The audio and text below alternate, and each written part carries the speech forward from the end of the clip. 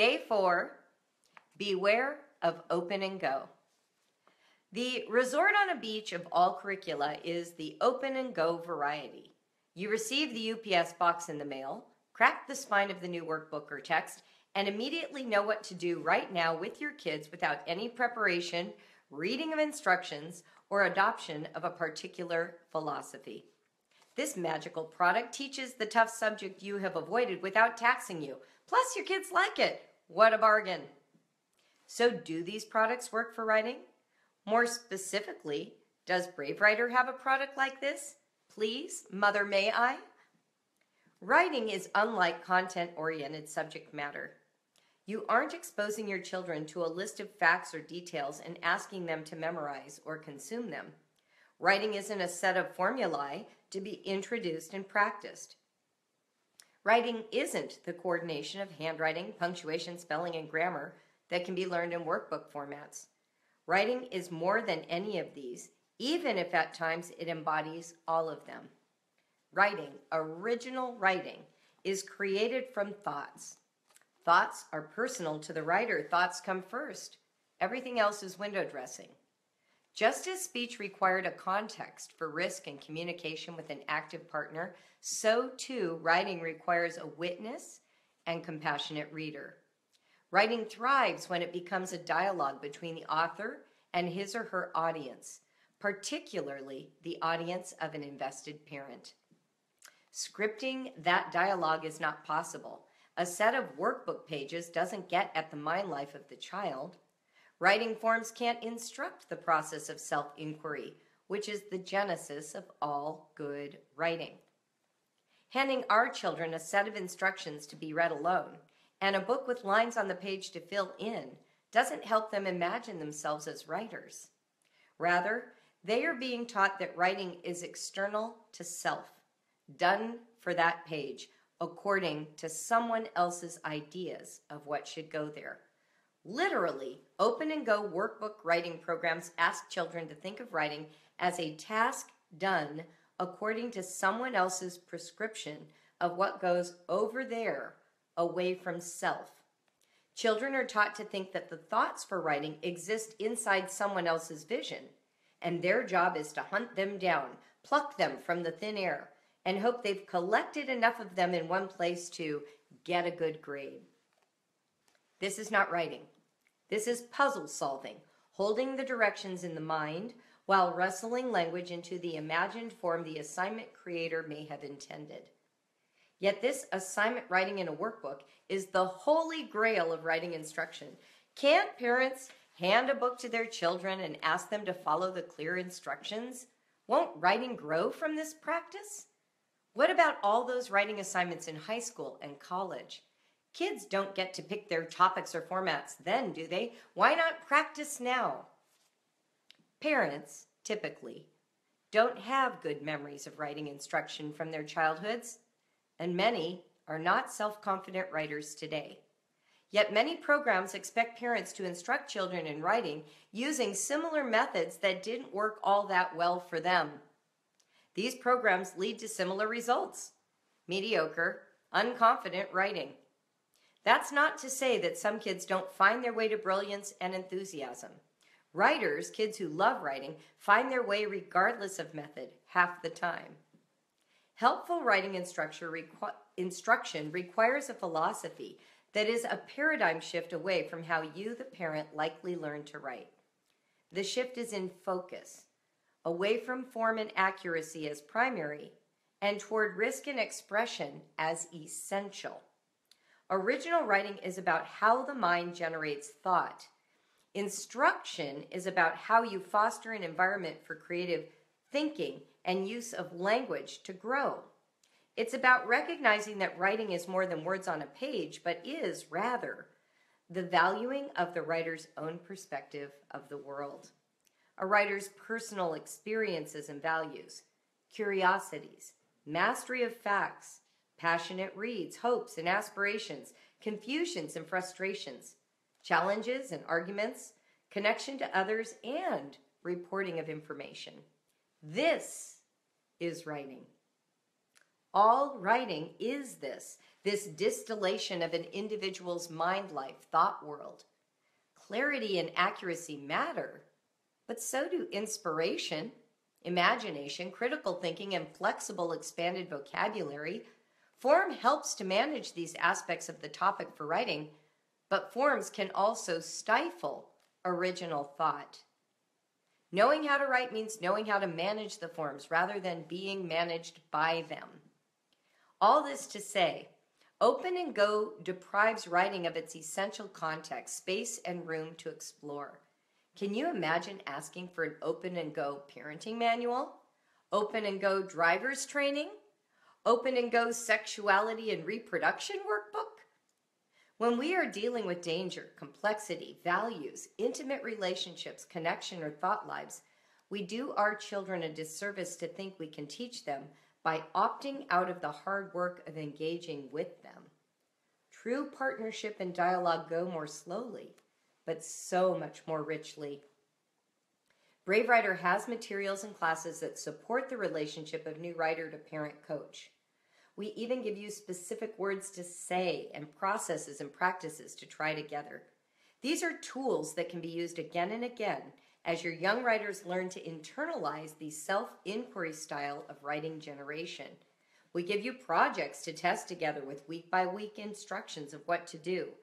But in each case, all the way until high school, your presence, your appreciation for and understanding of the process, your conversation and modeling, that's all essential. Make time and space for writing in your family. It can look like tea time and poetry on some days. It can look like family movie night, or read aloud time, or free writing, or riddle creating, or limerick reciting. It may be the hard work of jotting down an endless story, or the wise support you offer a team trying to start a blog about recycling. Writing instruction might include the hard work of grammar study, or learning to edit for spelling errors. But it isn't essentially that. It is the discovery of what one has to say that is worth preserving and presenting in a cogent manner. Writing is unlike any other subject in homeschool. In fact, it's not a subject. Writing is about writers. Writers need readers. You are the reader, the partner, coach, and ally your child deserves as you help your writers discover their voices, their vocabularies, and their powers of refining their messages in the written word. No open and go workbook can show you how to do that. You need to live it alongside your kids once you've adopted the principles into your heart. It's a privilege to be that person in your child's life. Don't delegate it to a workbook. Yes, it takes time. So do all the things you care most about. Surprisingly, teaching writing that way is so pleasurable, it doesn't feel like work anymore. It feels like relationship, a good, rich one. The kind you want with your kids, the kind that lets you into their hearts and minds. So worth it. Quote of the day. Boy, did I need to hear this. As a mom with 3 kids and 2 of which have special needs, we spend much of our time on the go. And I was thinking, we need the perfect workbook. This article calmed me, thank you. Jen Fisher Midkiff. Sustaining thought. What a privilege it is to be the one that encourages your children to open their minds and hearts in writing and then to share it. Okay, so that was a long one. And I love talking about open and go. You know, if you read through the products in the Brave Writer catalog, you might notice that our Jot It Down program, which is 10 writing projects for your youngest kids between 5 and 8, uses the language of open and go in this description. But here's the difference between that and what I'm talking about here. I wanted you to have some tools that for a parent, you can open, read the information, and immediately start working on a writing product. That's what Jot It Down, partnership writing, and faltering ownership are. They are not, however, open and go workbooks you hand a child and ask them to execute without your involvement. In fact, every product in Brave Writer includes the dynamic between parent and child. You can't escape it. I had somebody at a conference once say to me, I just want something I can hand my teenager for high school. I don't want to have to be involved. Well, interestingly, we have a high school writing book called Help for High School that is written to your teen with the point of view that your teen could read it and do the work. But you know what I told that parent and what I still tell parents? I still hope you're reading your child's writing. I still hope you're interested in what they're producing. I still hope that you're having the big juicy conversations that enable your child to develop the rich insight that they will put into that essay. So even though the product relieves you of the burden of creating the words around writing, of knowing what to do and how to do it, I still expect your involvement. Because until your children are living independently of your home, you are their best reader. You're the most important partner they will have in the development of the writing life.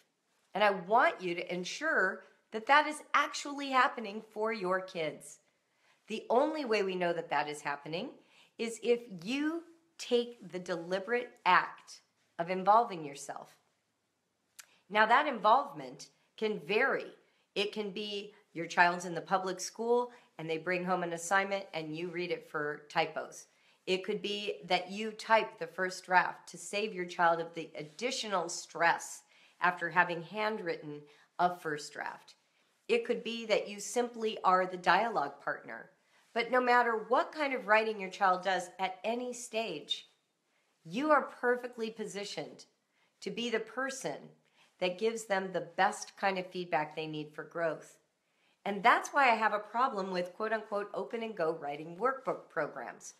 You know, there's one famous one that I think the first exercise is something like learning to write a complex sentence, and it starts with writing about an object like, I have a pencil, and then you add adjectives like I have a yellow pencil, I have a big yellow pencil, I have a big yellow pointy pencil, like that.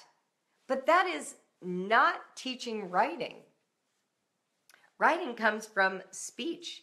It comes from a self. It comes from your ability to express. So rather than starting with this weird structure where you're sort of imposing on children this idea that writing is not comfortable and it doesn't come from that originary place of language that lives inside of them, what you're doing is you're actually stripping them of the very skills they already innately possess. Any child who can get words out in a meaningful conversation is a writer already. And what we're doing is we're capturing those words, and then we were helping them discover how to enhance, expand, and enrich that content for a written context. And this is why reading aloud and reading to self are so important. Kids who learn to speak by listening to speakers also learn the cadence of writing by reading writers. And it's important that they read across the board. They shouldn't only read high-quality literature. It's okay to read blogs, text messages, billboards, slogans on the backs of cars, because written communication is all of those.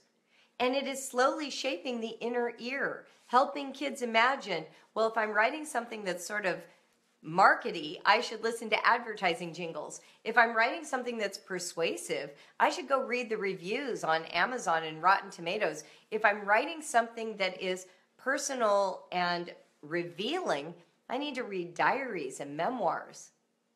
If I'm writing something that is supposed to sound historical, I should read from the era that I want to reproduce in my own writing. If I'm writing poetry, I should read poets. Because the inner ear is part of what you are cultivating the same way the outer ear cultivated a child's ability to speak. Morgan says that her kids read the back of cereal boxes. Absolutely. The cereal companies know that. That's why they make them interesting. That's why they put so much copy back there, because they know everyone's sitting at the table and what's right in front of them? The box. They can market, they can talk about the high quality of the food within. They know that's prime real estate for reading. And that's true about anything you read, whether it's on a phone, in a video game, up on a billboard, the text message from your best friend. These are all ways we engage and communicate. Now, occasionally I get comments from parents who say, texting is ruining the writing abilities of my child. They never have to spell anything correctly. They've stopped using punctuation. Nobody uses capital letters. Here's what I say to teenagers when we are moving into expository writing, for example. I have taught advanced composition, the essay classes, SAT, all of those to our high school students in Brave Writer. And here's what I say at the beginning of class. You guys are polyglots of the digital age. You know many more Englishes than I do. You know how to text in a kind of English I don't even use very well. You know how to post on a discussion board to have the maximum impact using emojis and emoticons and different structures of language. And you've eschewed punctuation because it gets in your way.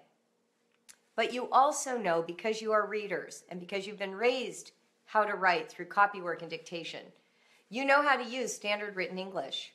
So here's the deal we always strike. You can ask me questions using any digital form of English you know, because this is an online context. So if you want to drop capitals and use shortcut spellings, I don't care. When you are writing the essay and submitting a draft to me, however, I expect you to be the polyglot that you are and use your other English, written English, to the best of your ability. And we all make mistakes even then. But I know you're fluent in multiple Englishes, and I expect you to be able to determine which context requires which skill set. If we approach it this way, we stop creating an enemy experience around the modern context. The digital age creates a completely different set of expectations around language. I learned, for example, from my kids that when I text them and I end with a period, they always think I'm taking a tone of voice with them that is a little bit insistent and unfriendly. To me, I'm just adding a period because my whole life periods come at the end of a sentence. But it was astonishing to hear them describe that experience for them. And in fact, what it would do is they would come back with some kind of defensive comment, and I couldn't figure out where that was coming from. The period became tone of voice in texting in a way I had never experienced it. Now I leave the period off. Suddenly when I get a text that has a period, it feels a little hostile. Isn't that amazing? And yet I can still use periods when I'm writing a blog post or when I'm creating a product like the one that you are holding in your hand. Instead of fighting those contexts, can't we embrace them and understand the functionality for each individual one? So when we're talking about open and go curricula then, what we're really talking about is the desire to get out of the job of being a home educator. But didn't you sign up to be one? And I know when you've got a parcel of kids and multiple subjects and levels, you're looking for the easy path, at least in some subject. So can I at least make my case that if you want something open and go, you do something like, the grammar roots, what's that one called? My brain just blanked. The Latin Roots program, or, drilling math facts, or red herrings. Pick something that benefits from just sitting down and clicking through Explode the Code. But when we're talking about original writing, promise me that your chief goal isn't to hand that responsibility off to your child and to lose the privilege of your involvement.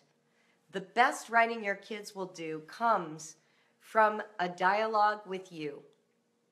Just like their best speech comes from dialogue with you. They've done studies on these kids. Rummy Roots, thank you, Karina, that was it.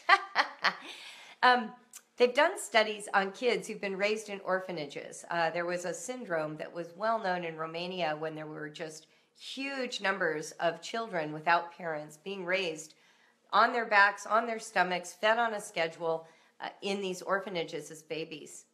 And the lack of conversation with those children stunted their ability to connect humanly, emotionally to other people, to bond, and it stifled the growth and development of their speaking vocabularies.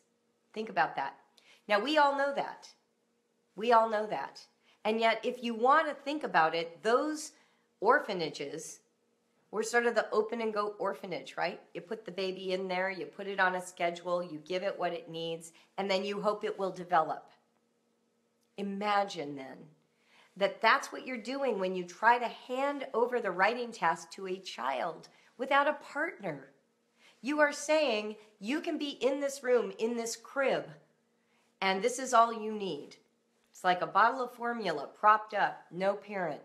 Just drink it and grow. But what's missing? The connection, the feedback, the communication, the sense of relationship that helps writing blossom. And that is what we're all about in Brave Writer. So some of my products feel like they require something of you, like reading and thinking a little bit and internalizing the principles. Yeah, that's by design. I want you to take time, slow down. As we like to say in Brave Writer, go slow to go fast. It's okay to read a whole chapter of The Writer's Jungle and ruminate on it for 2 weeks before you actually do the activity. Because then when you come to the activity, the depth you will bring will be so much greater than if you whipped through, skimmed the first couple pages and just read the assignment and tried to do it on the spot. Wouldn't you rather have a satisfying feeling of accomplishment rather than just checking off the box? And if we believe, like we all say we do, that writing is essential to careers, to college, to grad school, then doesn't it deserve a good investment of our energy? Isn't it the most important subject we're teaching? I think so. And I'm not just saying that because I run a writing company. I believe in it. I believe in the power of the written word. It is the bedrock of civilization. Without the written word, we don't even have historical memory. Last year in February, I went to Peru to visit my daughter who was living there at the time. Noah, my oldest, and my daughter Johanna and I went to Machu Picchu, the Incan ruins, which was, one of those once-in-a-lifetime experiences. And we were told by the guides who were there that the Incans had no written language. Everything they did was oral. They had a few pictures, but not even really a pictogram system. Everything had to be transmitted orally. And you know what? We don't know what their civilization was like. It's hard for us to know. We have to make educated guesses because nothing was written down. Imagine that. How long could a civilization sustain itself without writing? Eventually they were conquered. I think if we actually see the value of writing, its role in history, there's that great book, How the Irish Saved Civilization. The monks were copying by hand the great works of literature during the period of time when the Roman Empire was being overrun, by the Goths, by the Hun, by all of the Vandals. Thank God somebody wrote it all down and preserved that continuity for us. That's how we still have Plato. So when you think about writing, it isn't just something to get through. It's not just a subject to pass. It's not just something we do so they can get a good score in the SAT. We are actually helping them become members in this exclusive community of preservers, right? People who contribute to the great conversation across the centuries. And writing is your privilege to foster with your children. It isn't just something to do. It's not just about accuracy. I've already found typos in this book while I'm reading it aloud. And yet people keep telling me they love this book. How is it possible they love it when I'm finding a typo? Well, because the content and the accuracy of the punctuation are not the same thing. Accuracy in punctuation is valuable insofar as it helps the reader hear the way it was written in the voice of the writer. And it gives them meaningful places to stop and pause and hook the eye and to know how it sounded to the reader. But if there's a mistake, does that really rob us of the meaning and the content? So I think we have put far too much emphasis on grammar, accuracy, spelling, punctuation, and not nearly enough on the magic of content. The curious nature of an internal person showing up on paper, and how we can give feedback and dialogue that enriches and enhances that, and that allows that writing to enrich and enhance us. I did a descriptive paragraph with my two oldest kids one time back in, California years and years and years ago, and we pulled out the items they were describing. And the item Johanna chose was my guitar, and I think I included her description in the Writer's Jungle. But one of the ways that she described the look of it was the color of a melon, of a cantaloupe, because my guitar had this sort of peachy brown look to it. And I remember being moved. I thought, I never saw that until she showed it to me. I never saw it until she showed it to me. What a privilege to live inside Johanna's head for a moment, externalized onto paper, allowing me to experience my guitar through new eyes and new language, through a metaphor that was powerful. Don't you want that? Don't you? Too many writing programs give you the sample paragraph that you read, and then you're like, I can't even remember what was in that paragraph. We focus on the topic sentence, like that's the be-all, end-all of paragraph writing. I had a great experience years ago. This was also in California. I was a part of a 5-person co-op, right? So there were 5 families. And my girlfriends and I, the other 4 and me, would meet at Mimi's Cafe every other week. We did it on Saturday mornings. Our husbands looked after our children, and we met there with our book. I think we read the Charlotte Mason Companion one time. We read some other book, Konos, whatever it was. And each week we would discuss what was in this book. And it was our time to grow as home educators. And I remember we got to this one chapter where we were talking about writing. And so I set them a task. This is long before Brave Writer was even a thing. But they knew I was a professional writer, and so I felt comfortable saying, hey, let's do this. So I said, let's pick an event this week, and let's free write about it. Each of us as adults will do our own free write. We'll bring it back next week, and then we'll talk about what it felt like to free write and what we felt about our own writing. So everyone did it. We weren't teaching our kids. We were learning for ourselves. This is how we grew. We come back to Mimi's, and my one friend, Eileen, pulls out her free write, and it's about her visit to Farmer's Market. And she starts reading, and she suddenly catches herself. Let me just tell you, this is from the best of my memory. I don't have it here in front of me, but it started something like this. The pungent, fishy smell confronted me as I walked under a series of umbrellas. I passed fresh spinach.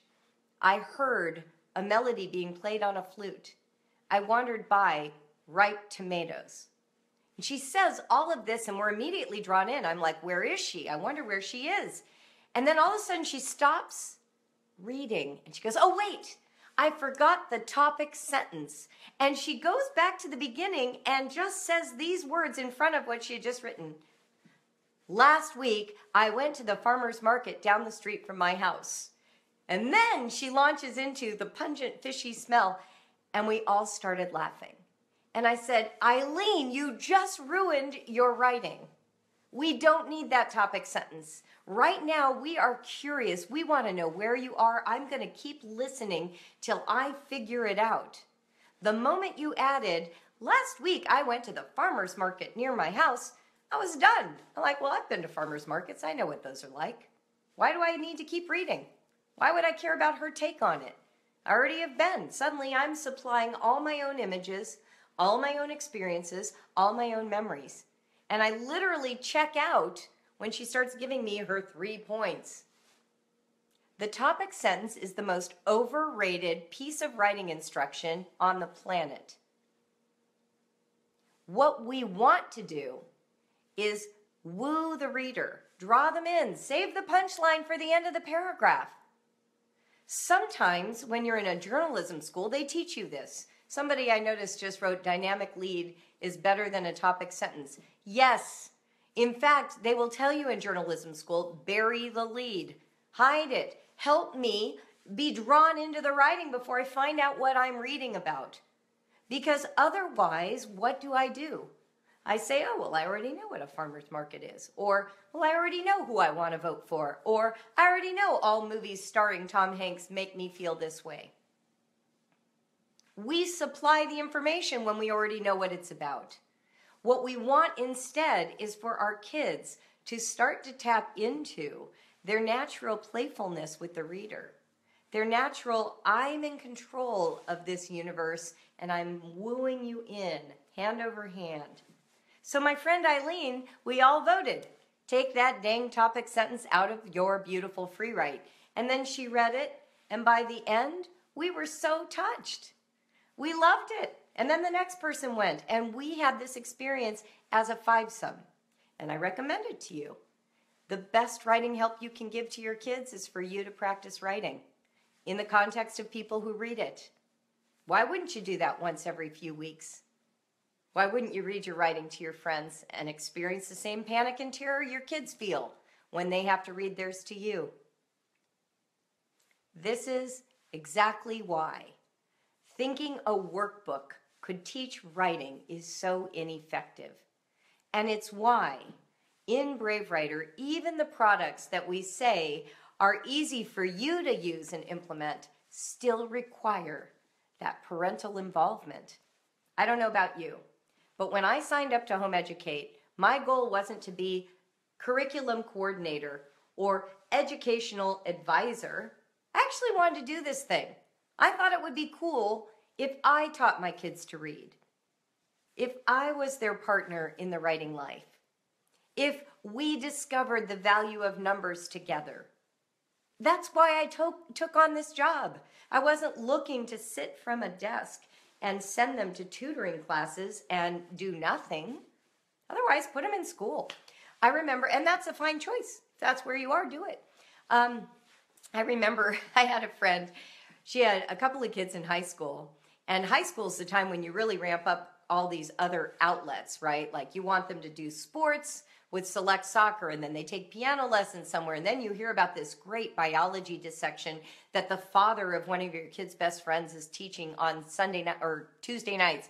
And then you also have, this wonderful writing co-op, and then this art teacher, and pretty soon you've got 6 or 8 or 10 or 12 things going that require you to drive them somewhere.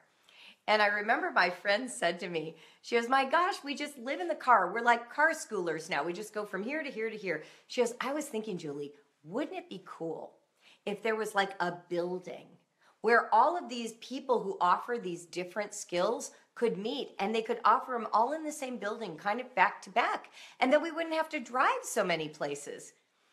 And I laughed. I said, wait, you're serious? She goes, yeah, don't you think that'd be cool? I said, you know what they call that? They call that school.